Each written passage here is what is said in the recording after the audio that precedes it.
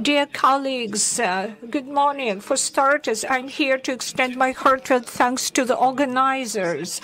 My presentation will be about oncoplastic reconstructive surgery in patients with breast cancer in St. Petersburg. Before getting down to the dry statistical information, I would like to highlight in some historic aspects the prerequisites for the appearance of oncoplastic surgery were the works published in 1980s, which proved the safety of organ-sparing surgeries at breast cancer. They needed best aesthetic results and best life quality after the surgery. Those results, outcomes after milk gland sparing surgeries were not very satisfactory for surgeons and patients. That brought about more sophisticated surgery methods. It's plastic surgery and oncosurgery to prevent deformations, which evolved after standard organ-sparing surgeries. Retrospectively, historically, it's hard to evaluate whereby for the first time mammoplasty started to be used in organ-sparing surgeries. According to literature, one of the founding fathers of oncoplastic surgery was Werner Aldrich, German surgeon. He's in Düsseldorf now.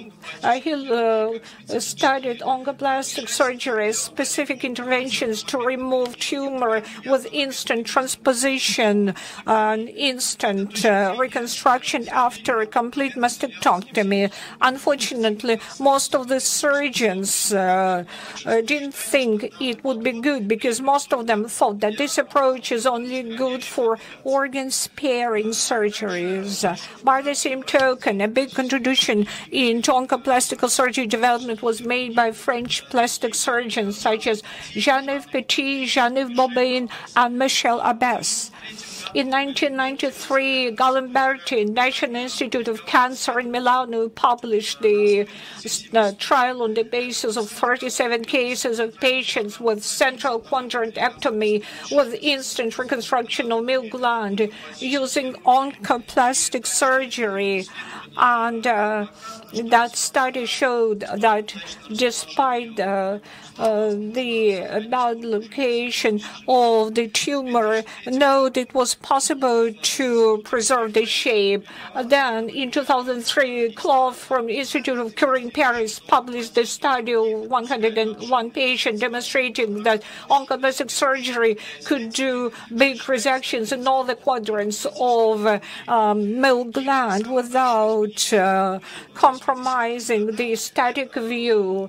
The largest change in 1980s was the joint concept of two different surgical specialities which have got contrary goals.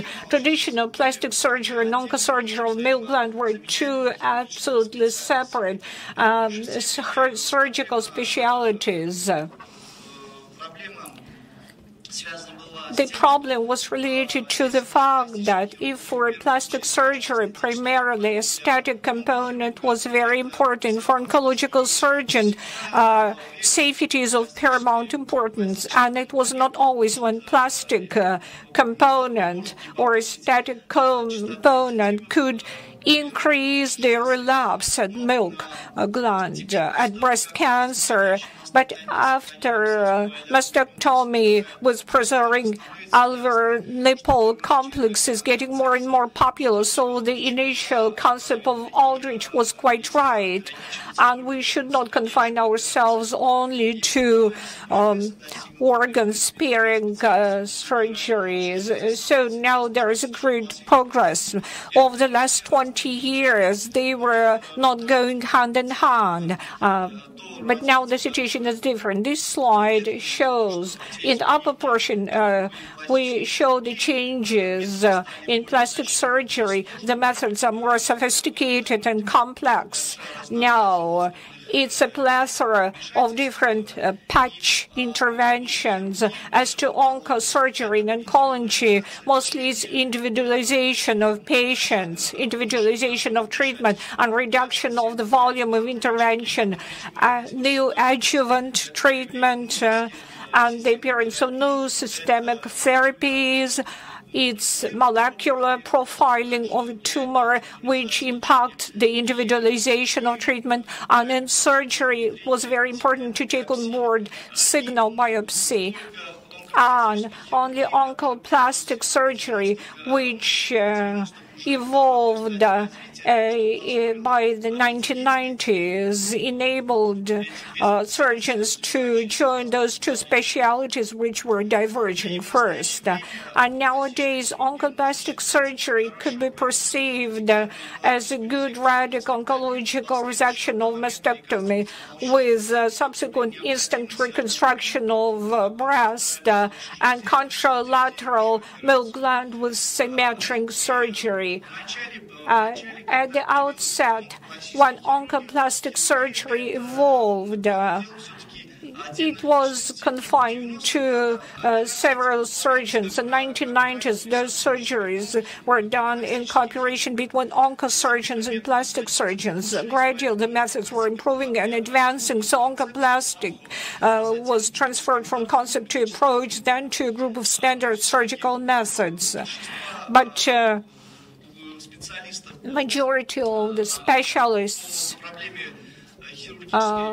in milk gland have to figure out who should do oncoplastic surgeries, oncologist or oncosurgeon. Oncosurgeon who'd been through the express courses on plastic surgery, or those who went through the specialization and training in plastic surgery or plastic surgeon.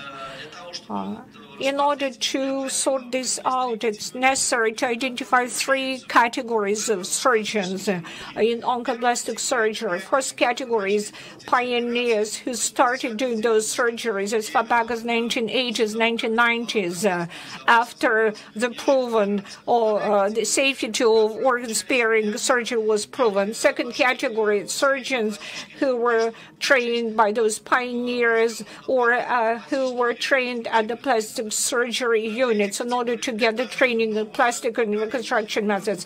Category 3, it's a new generation of surgeons who receive this training into specialties. And Russian Federation, in most cases, it's oncologists, medical doctors with extra specialization on plastic surgery.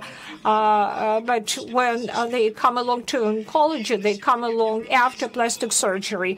Nowadays in Europe, there are two major models around. It's either surgeon like 2-in-1.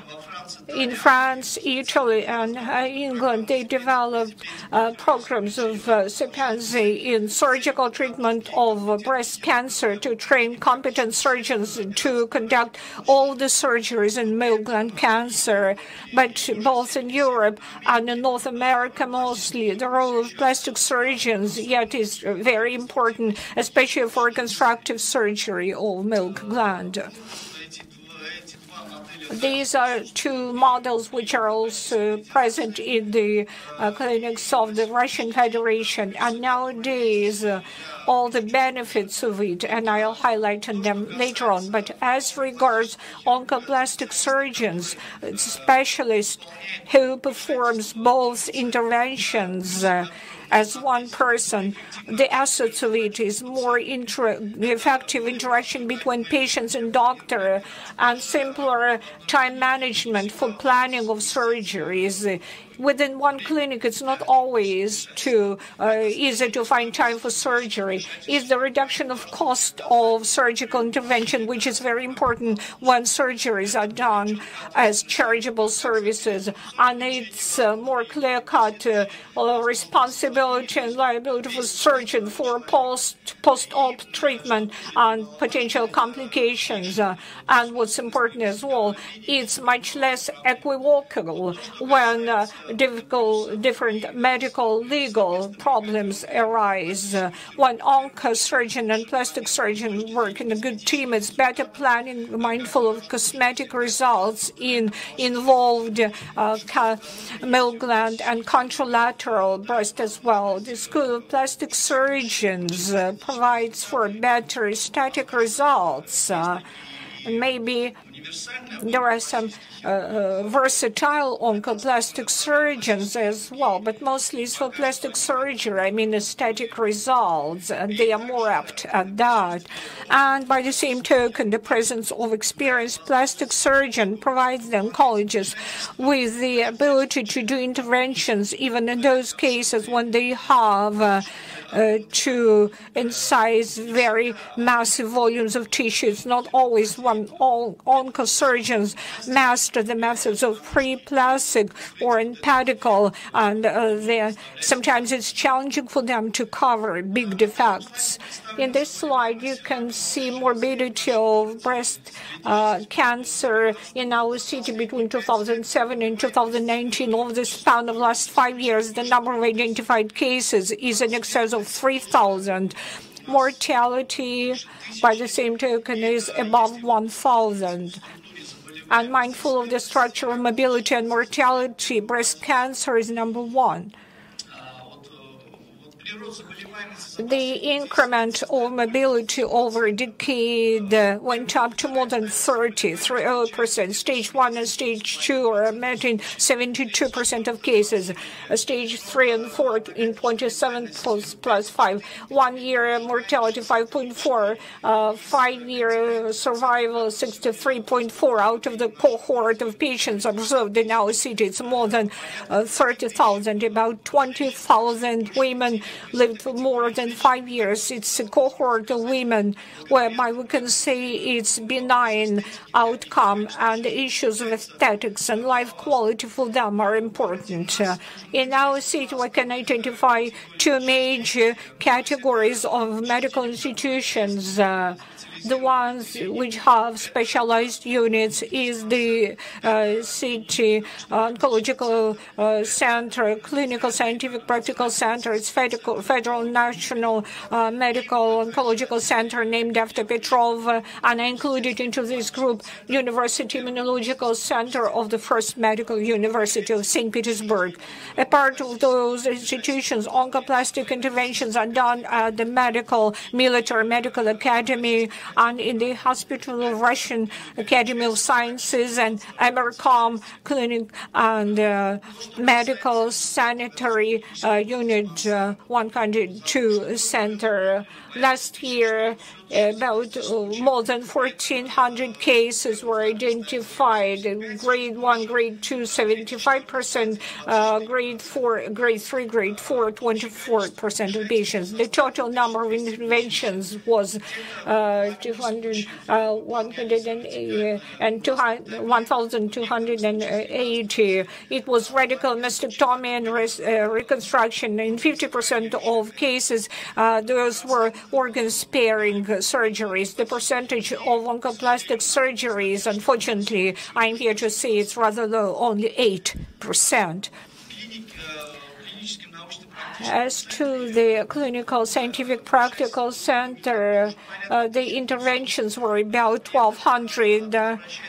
Having said that, I should like to highlight that in that institution, mostly they did instant surgeries, 118, and less later stage breast reconstruction. But it was not very high percentage.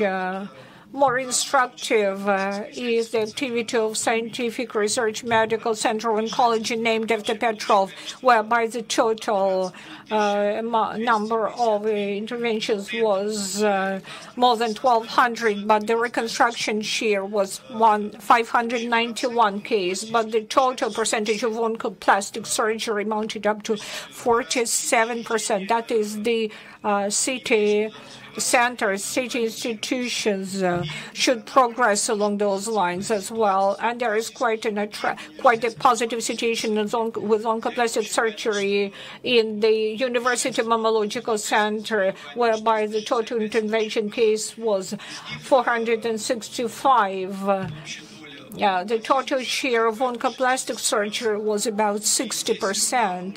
And in that institution, there is very high share of the postponed, not instant reconstructions of breast surgery. Oncoplastic surgery is getting more and more available method, which is at par with organ sparing interventions, but provides for better aesthetic results. It's better if this oncoplastic surgery are done in specialized units by oncologists with specialization of plastic surgery. But yet there are lots of issues related to funding in quoting and compulsory medical share medical insurance. It covers only one prosthetic done on the affected breast. But actually, we should develop more oncoplastic surgery now sitting for future. Thank you for your attention.